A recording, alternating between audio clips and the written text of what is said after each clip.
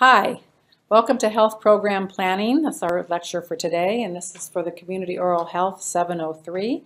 And I think we've met last week during the orientation, Professor Linda Brookman. Glad to see you back, and I'm excited to start the class with you.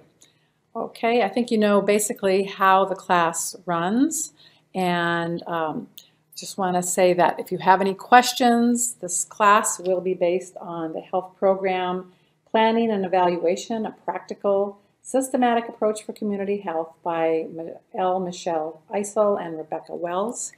And this is easy to follow, go through, read the syllabus.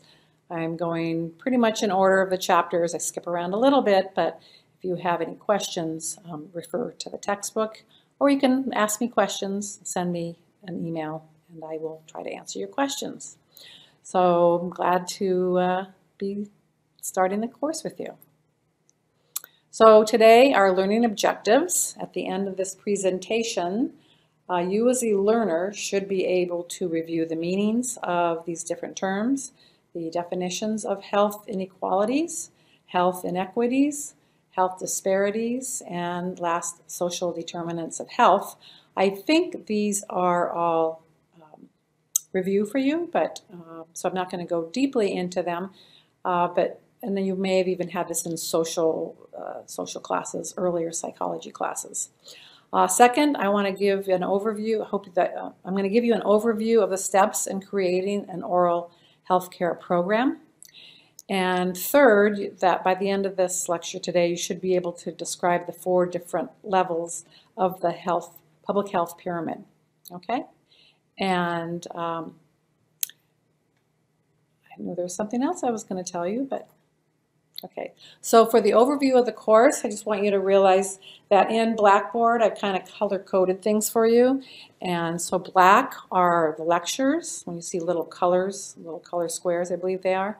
Red is for the syllabus, so you can just go to that red little square and open the syllabus if you need to check. Any extra readings that I have are in blue. The extra readings are not mandatory and most likely will not have anything based on the test or the quiz questions, but it's just to broaden your horizons on whatever topic we're talking about. Or it may also clarify if you have some questions. It may simplify what I've said, or maybe review.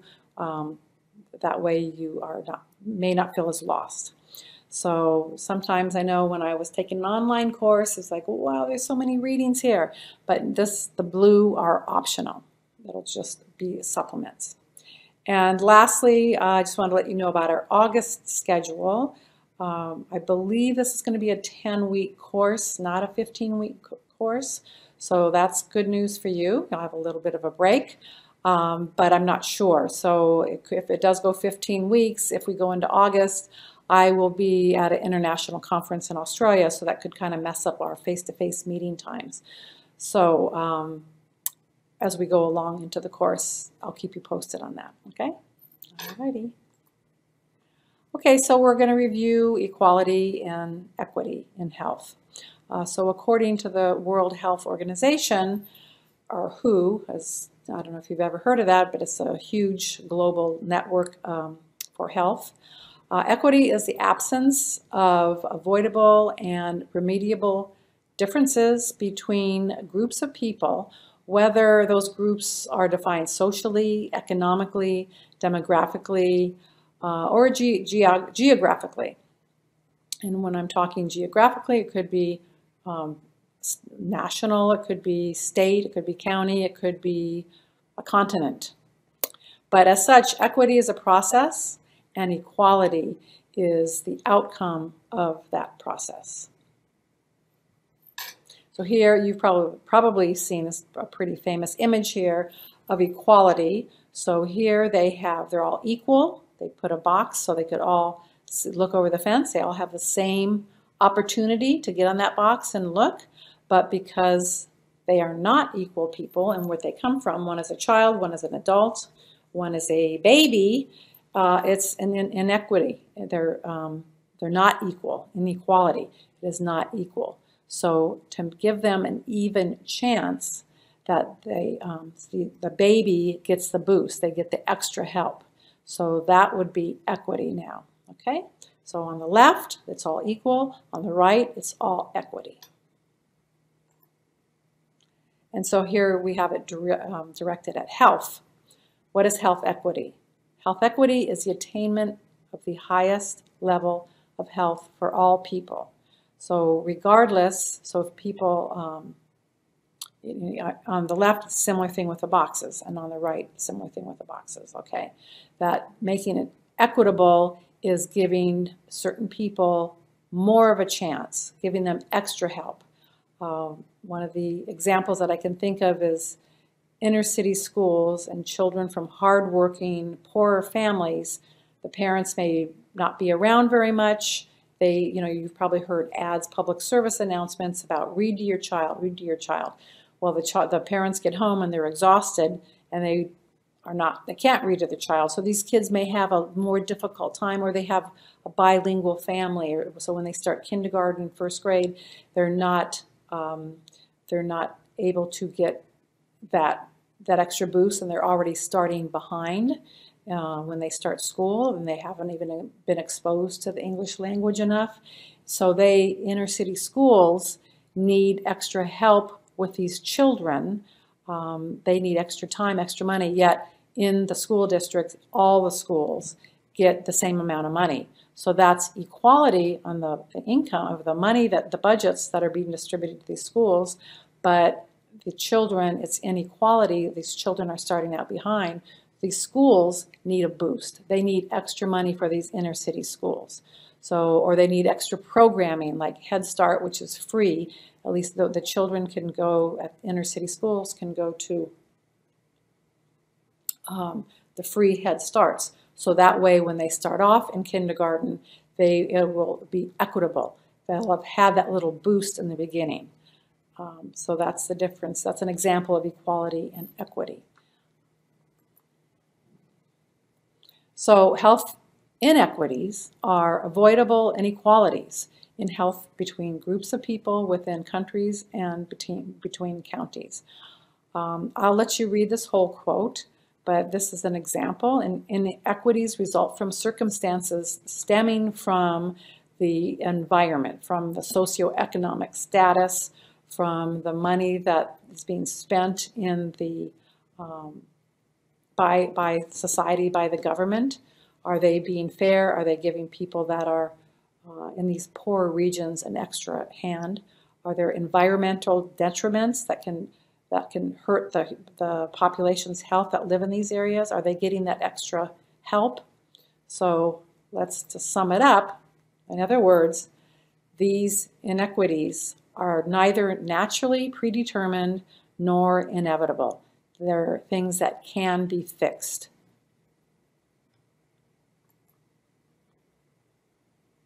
So health disparities refer to differences in the health status of different groups of people. Some groups of people have higher rates of certain diseases. For instance, in the African American, Black, they have sickle cell anemia. In Eastern European populations, they have a Leiden factor X, which is another blood clotting factor. Different disabilities, sex or gender, sexual orientation, these are all different groups that have higher rates of certain diseases, have more deaths, suffering from others compared to others. And the groups can be based on this list that I have right here. So can you think of any other examples, such as I mentioned the sickle cell anemia? So sex or gender, it's not really a health disparity, but it's a difference between male or female. Obviously, there's certain diseases that females get that males don't get. So these are different health disparities based on the different groups. So now we'll talk about the social determinants of health, and I think Professor Sumi has gone over these with you, but I'm going to do a quick review now. Let me take a quick drink of water. So the different social determinants of health can be determined by the conditions in which people grow, live, work, and how and where they get older.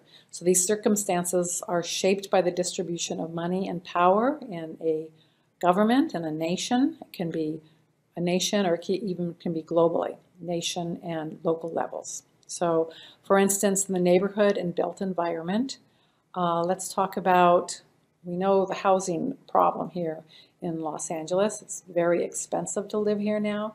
And so social determinants of health, where you live, for instance, somebody living next to a freeway, they have cheaper housing next to a freeway. It's not the most desirable area because of the noise, also because of the pollution.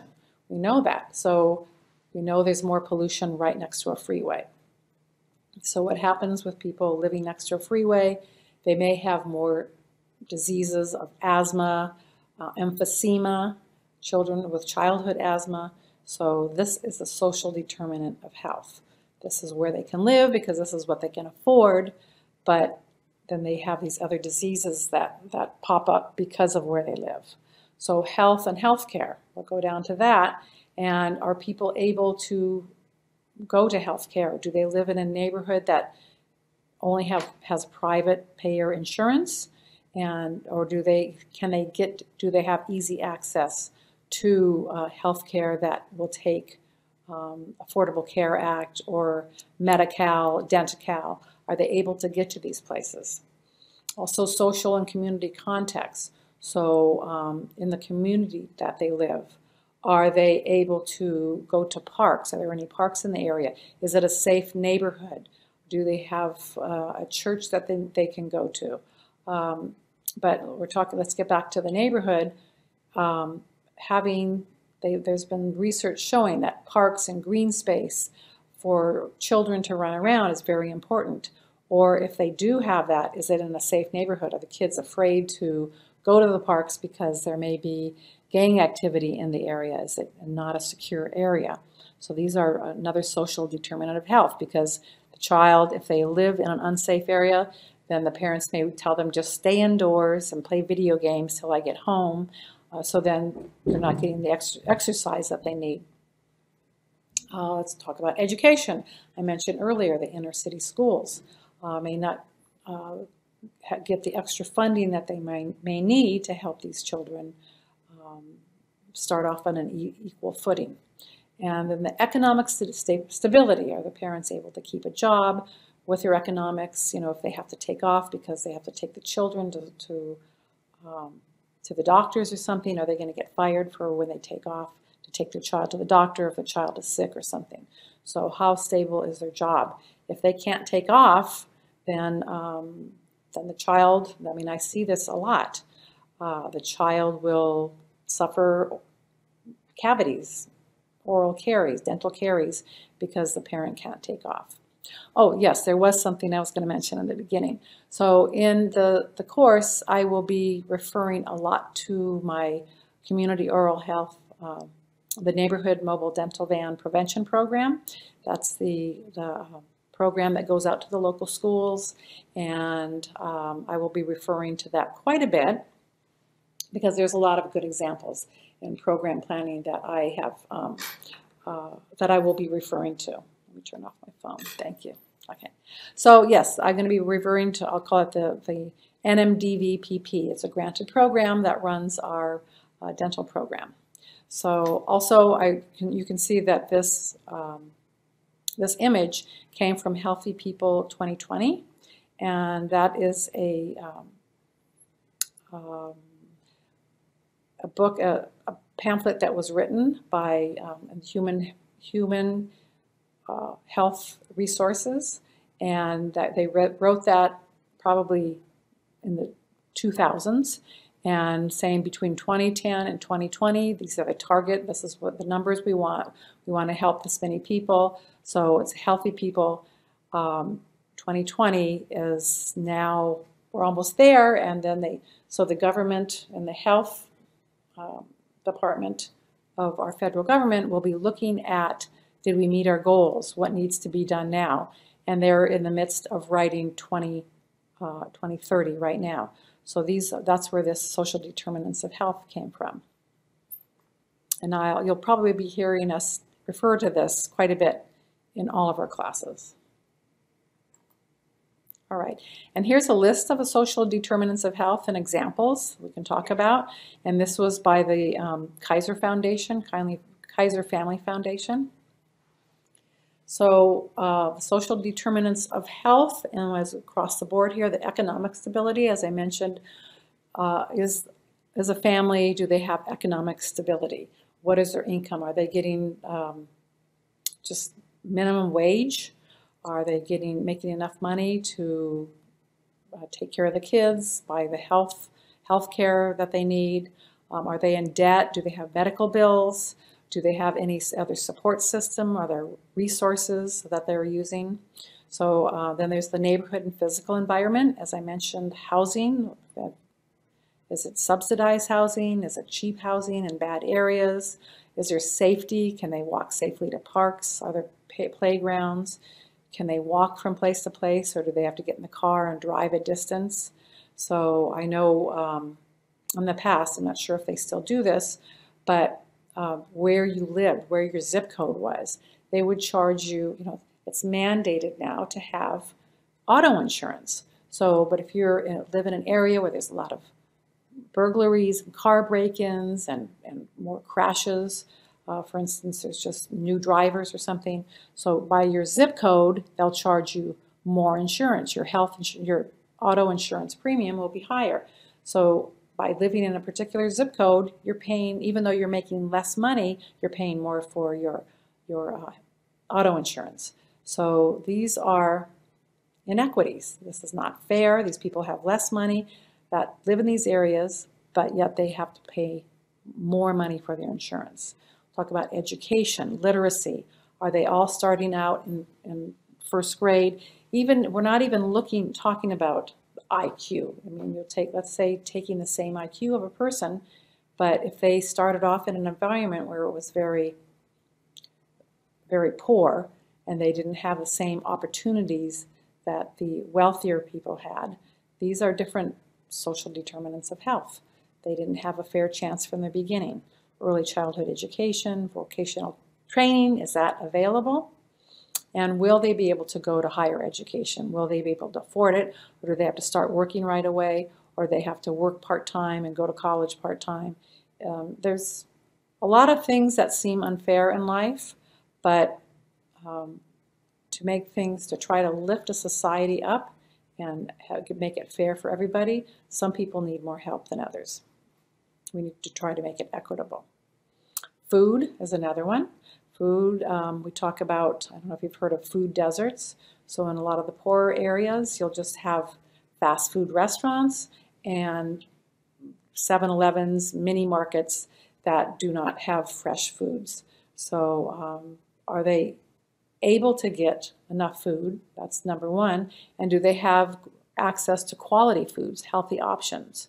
And so with that, then let's move on to community and social context. So to get access to healthy options, there may be options out there, but perhaps they don't know. Maybe there's a healthy food pantry truck that comes by every Saturday or twice a week to buy healthy fresh vegetables. But if they don't know about it, if they are not aware of their resources, maybe they don't go there. So they have to, how can we integrate that into the social integration, support systems, and can get them to engage in the community aspect.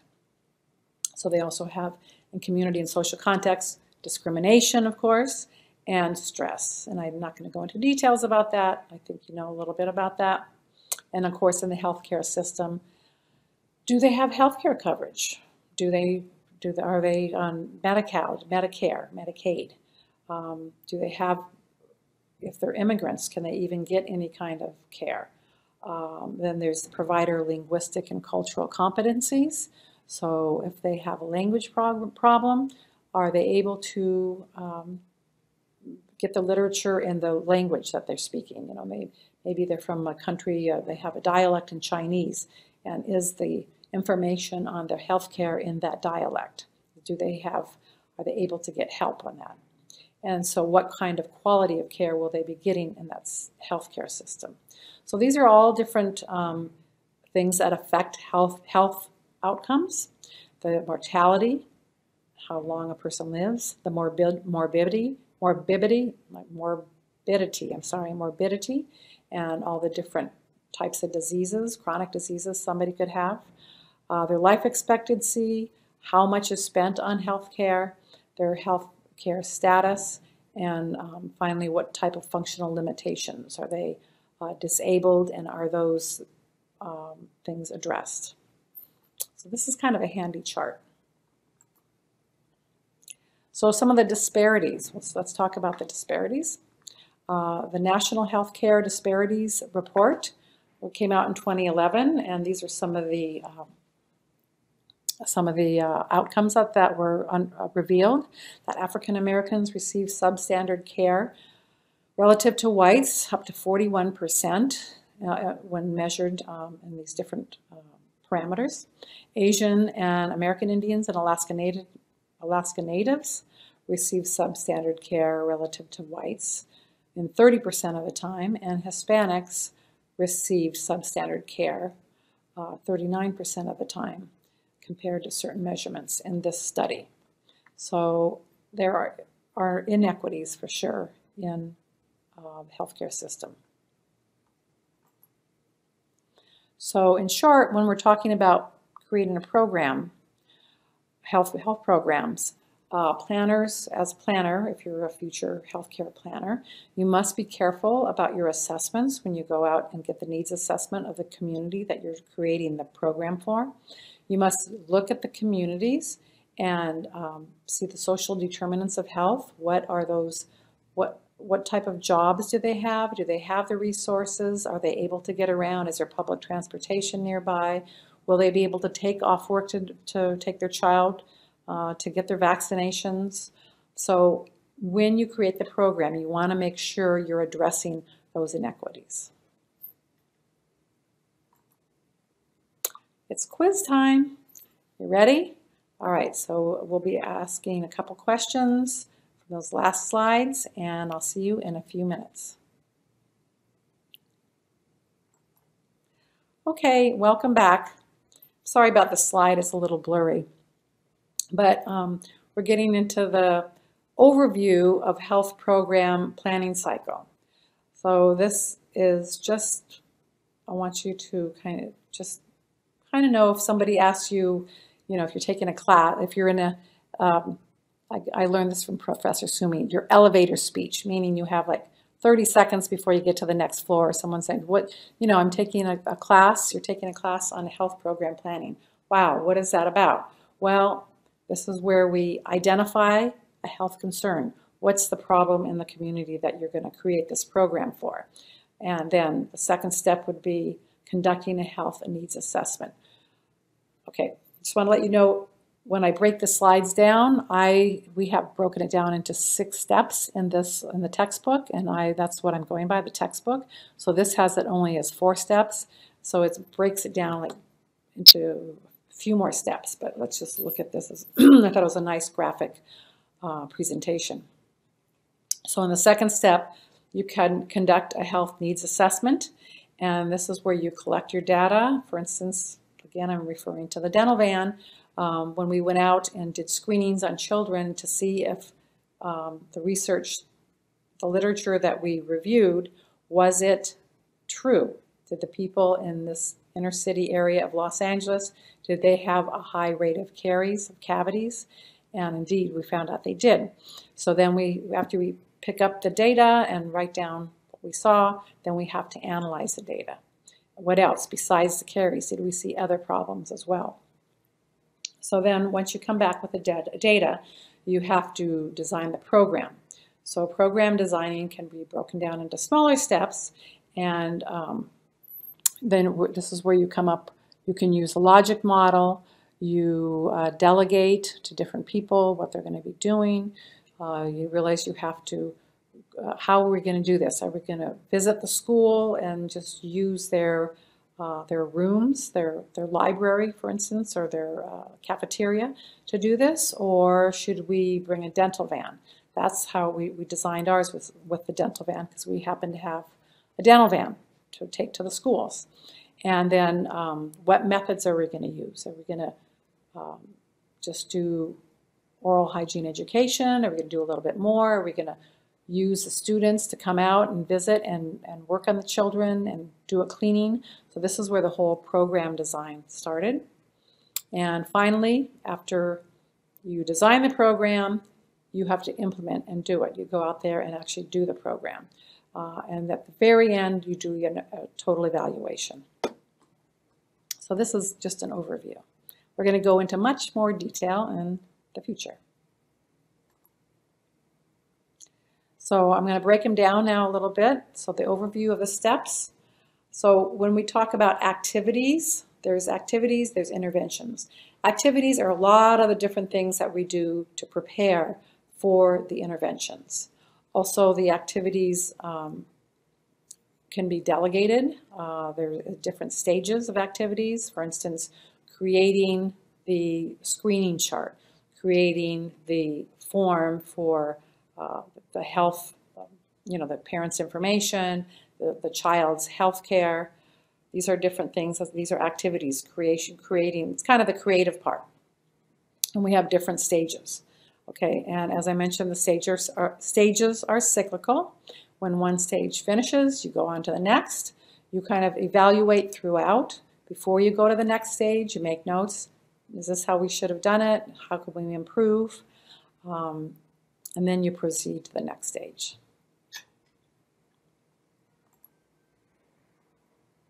So next, let's start with step one. So mobilizing community support. This is what we start doing. That's how you get started. So for instance, in our dental van, again, I'm using this. We had to go out, we saw the kids. How are we going to get to these kids? Are we going to go house to house? No, that's not going to work. Are we going to go to churches on weekends? No, because most people, we decided, we're going to do this for our students and have our students rotate through. So we need to mobilize community support. So let's go to the schools. Okay, the schools, we have to go to the school district. We have to get an okay from the school district, from the school principal.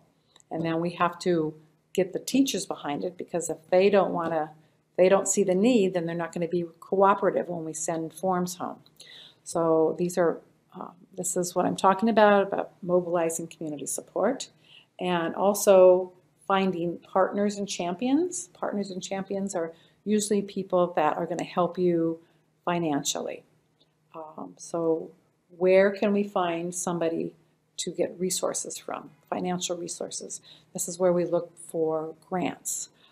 Community partners would be the schools, and champions, not necessarily, but they can be financial support as well. So this is how you get started with mobilizing community. Step two, assess the needs and resources. So looking at what we need as a program, as well as a needs assessment of the community. So we did a quick needs assessment in the beginning to prove that this target population needs some type of intervention, needs help. So how do we assess our needs and their needs?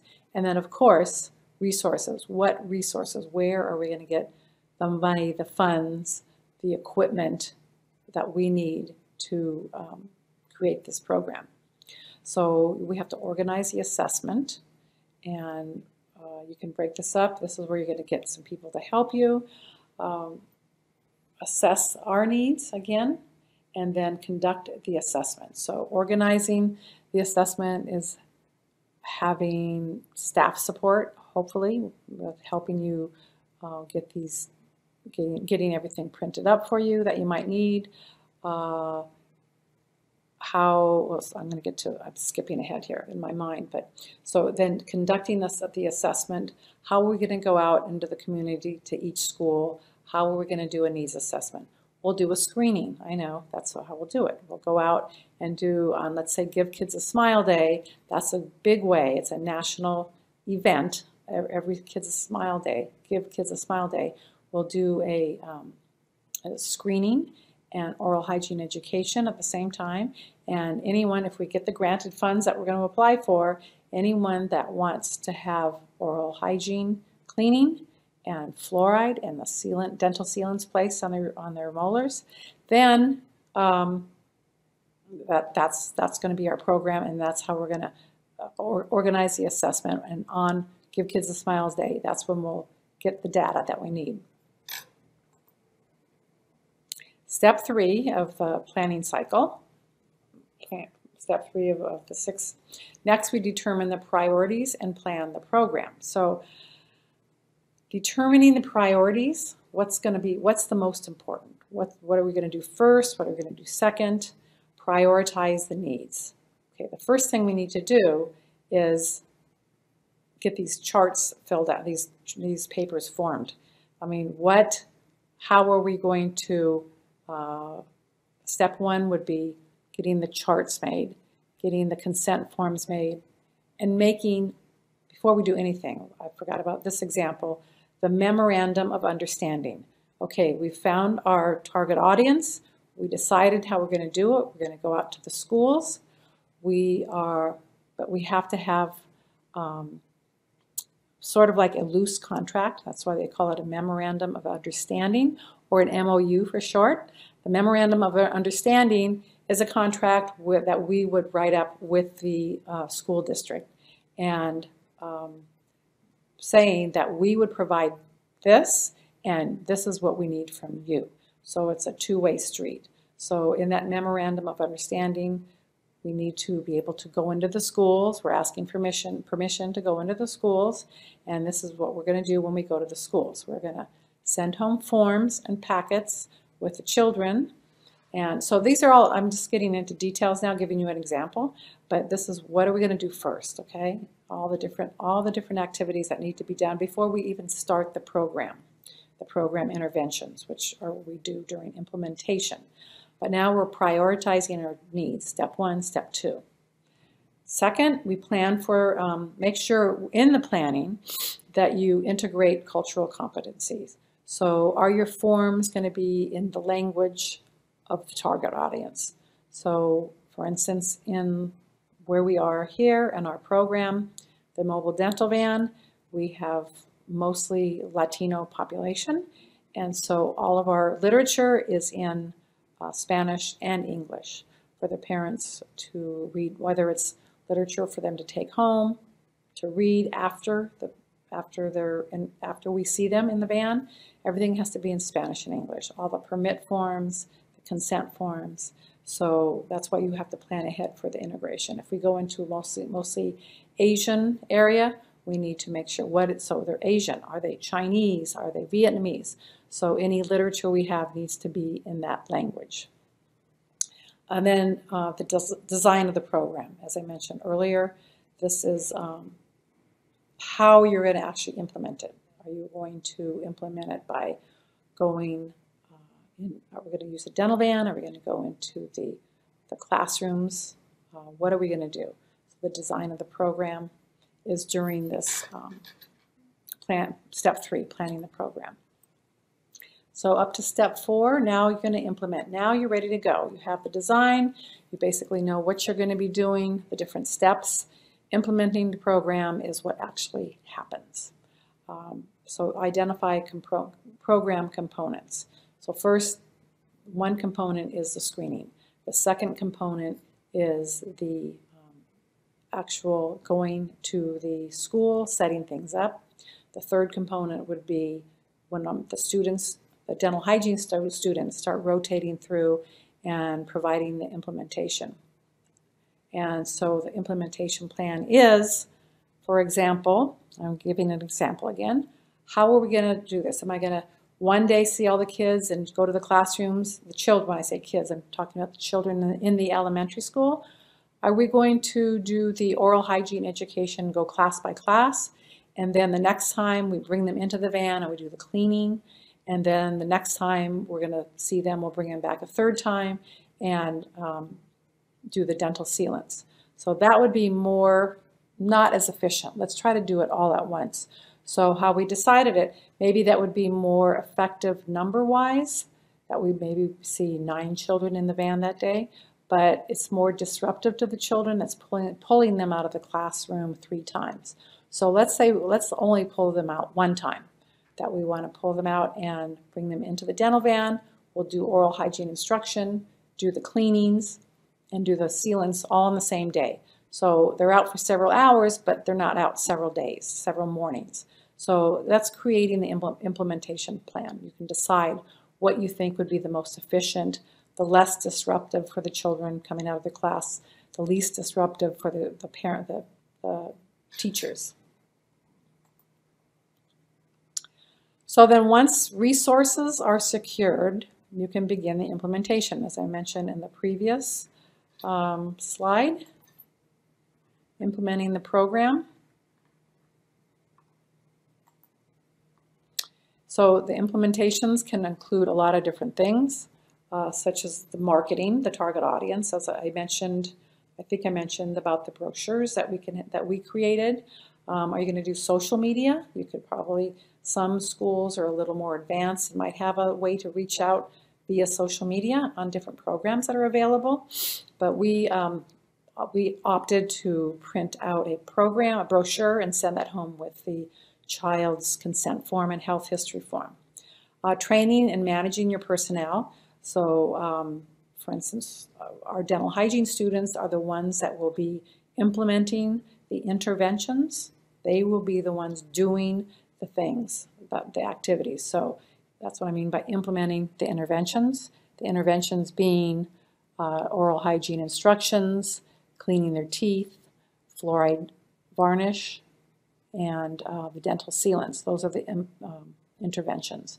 So we are training. Fortunately, we have these dental hygiene students that we are using in our program, some of my students, and they are being trained in the School of Dentistry at USC. So the same with the dental students that are being trained how to fill a filling. They'll go out in a different program for the mobile clinic, which is a different community oral health program, and they will be doing, that's their intervention. The training comes in the dental school, and then I'm managing them, supervising them in the dental van, and they are practicing their skills, but this is all free for the children. So that's basically how the dental schools work, and that's why people can come to the dental school and get low-cost dentistry, but they are being supervised by the dental faculty. Delivering the intervention. So I'm just going over all the different things that happen during the implementation phase. Delivering the intervention is doing the dental sealant or doing the dental filling. And then at the end, you conduct a process evaluation. So this can lead to revisions and changing of the program delivery. So and a process evaluation is happening all the time. So there's all kinds of evaluations. We're going to go into detail. I believe it's in the next course on different evaluations. But process evaluation, let's talk about being in the dental van again. Think of these little children in the dental chair and the dental hygiene students implementing the intervention of being the prophylaxis, the cleaning of their teeth. Okay, so at the end of that day, I evaluate their process, what they did. Did they do it properly? If they didn't do it properly, I make them go back and finish it, or I'll finish whatever they missed. So that can lead to revisions. These students missed that. Several of the students missed that. So I think maybe I need to do a better job in my orientation. So these are just, you just revise the delivery of the implementations and improve it at all times. So just keep on changing and improving. So process evaluation is ongoing. It's not, I don't wait till the end of the semester to say, oh, I should have done this. No, this is in the middle of the program implementation. So we're on to step 5 now. I hope this is not too confusing, but this is all under the umbrella of program planning and evaluation. So we're on to step 5 of the 6. Now you want to evaluate the program. Okay, so this is not just in the day of the dental van. This is at the end of, okay, we saw all the children at school X, and now we need to, how did we do? Well, there's still a lot of children that we didn't finish. How could we have done this more rapidly? Or numbers that we said in our grant that we hope to reach, 250 children. We've only reached 198. Wow, we're way under our numbers here. So what can we do to improve that? So can we? Anyway, that's, there's a lot of different examples, but how to evaluate the program. So then determine evaluation questions. What questions should we have asked in the beginning? What questions need to be answered? Will, in this program, as I mentioned earlier, we're supposed to have this target number of children to have the interventions, and we didn't reach that target number.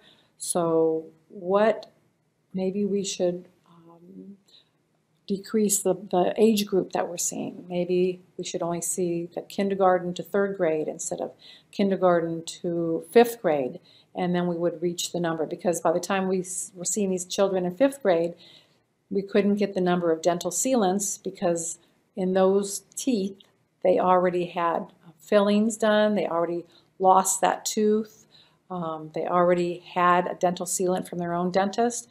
So we had to, let's decrease our population instead of, because then we had to see the 5th grade children.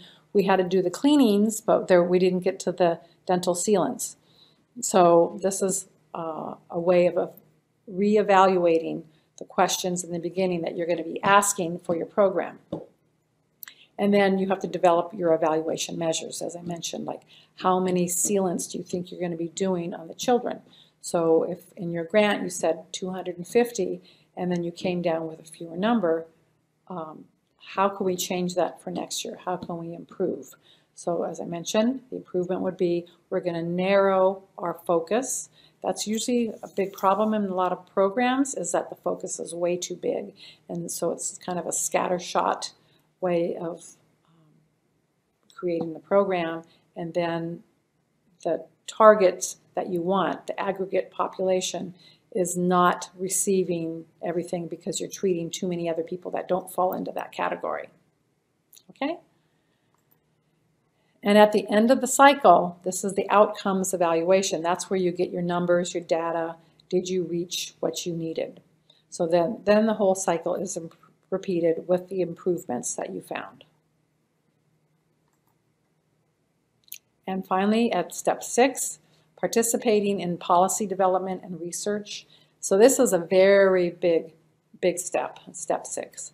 In my program, over these years that I've been doing this program for almost 10 years now, we haven't really gotten to the policy development level, but that's something I am striving to do in the future. I would like to get more active politically to create some policies. Also research, you take these numbers from your outcomes, and this is where the government and representatives of the government they look to their research, they look to people, representatives from the schools on the need for creating these laws to improve things for the different populations. So, for instance, Dr. Mulligan, who was the dean of the Community Oral Health Division, has written many articles on children in inner city schools, and especially the populations around here, having oral decay, and doing the research showing that there is evidence that having oral decay is a detriment to their learning, to education.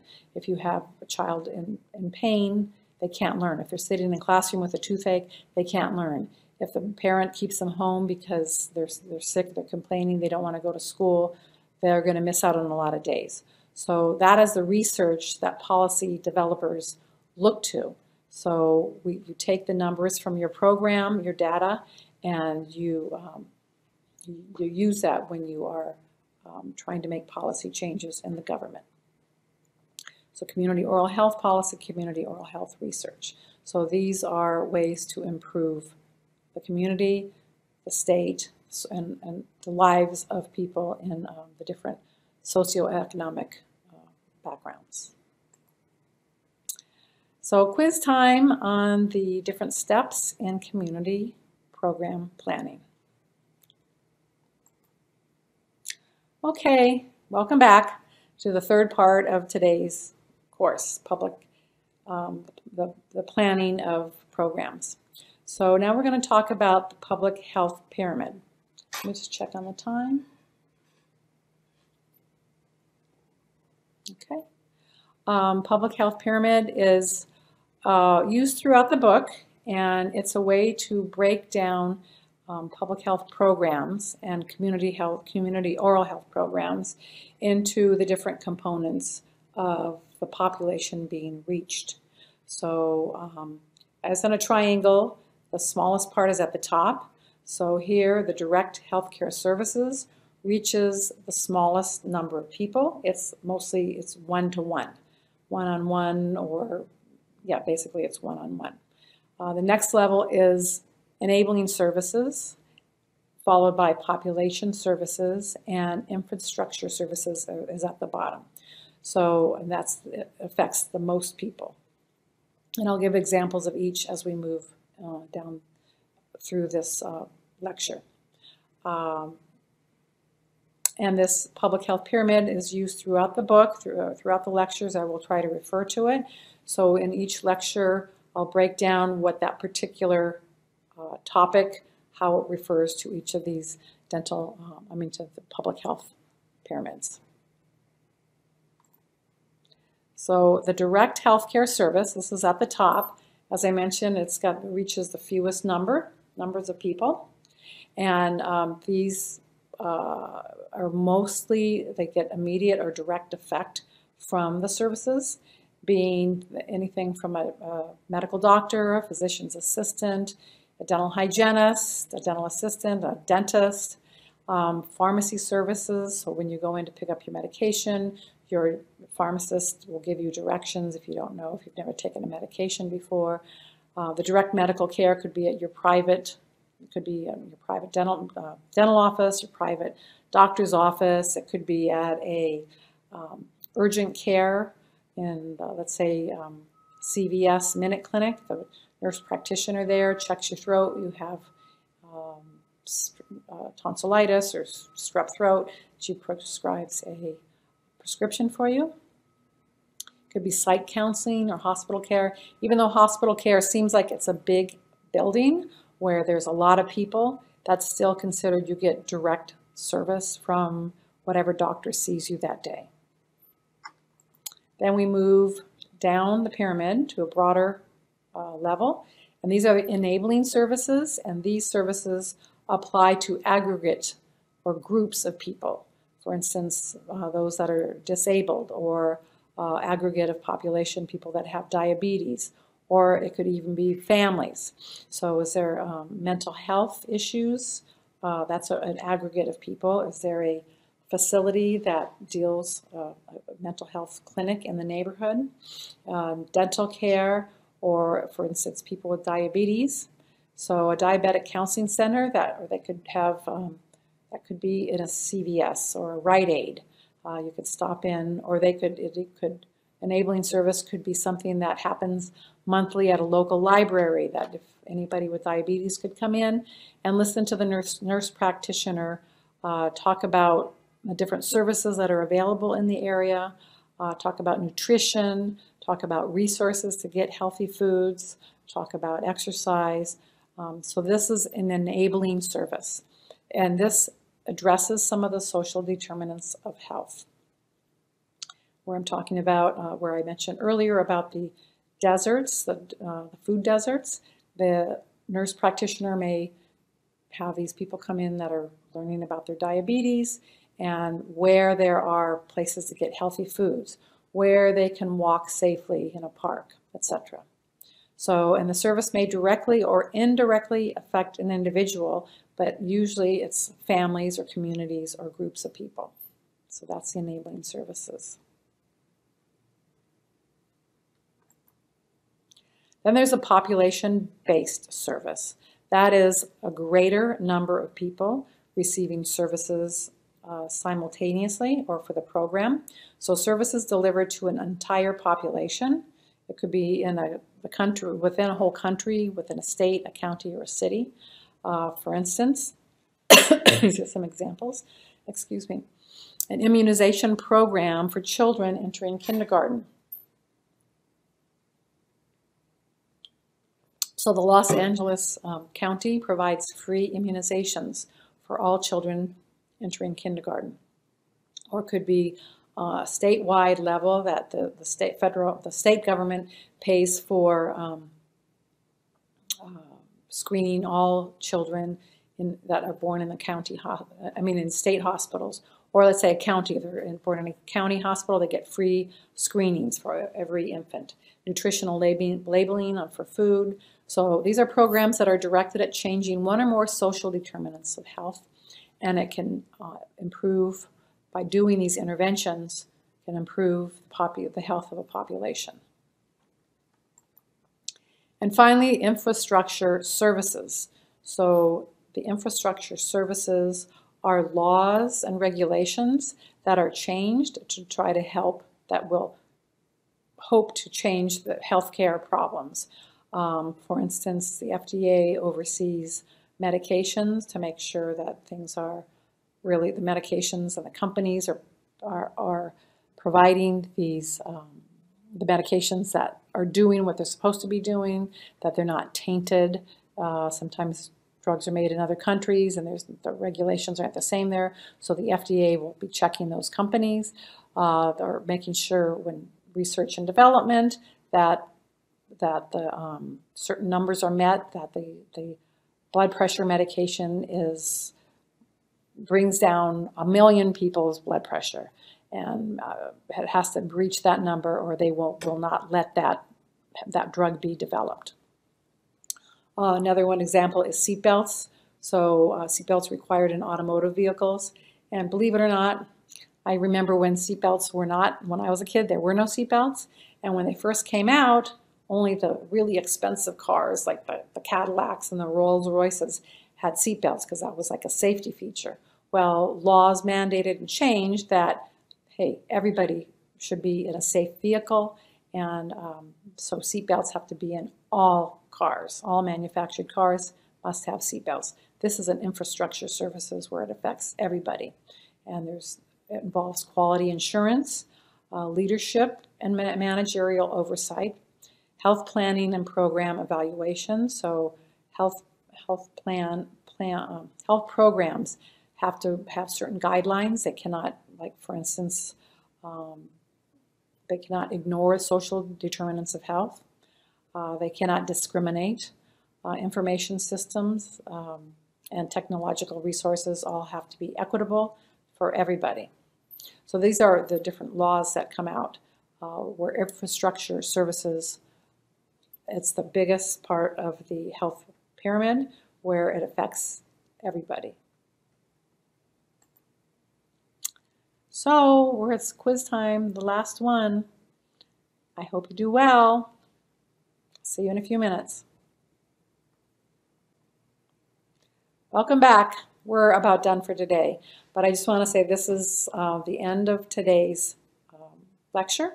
So if you have any questions, please remember that we're going to be seeing you in a few days online, live.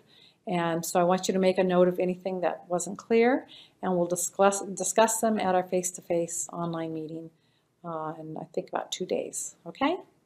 All right, thank you. And I will have at the end of my lecture resources. I either embed them in my slides, or if I don't, then it's at the end of the lecture like this. And today Most of this is from the ISIL and Wells Health Program Planning and Evaluation. So thank you, and I will see you in a couple days on the face-to-face.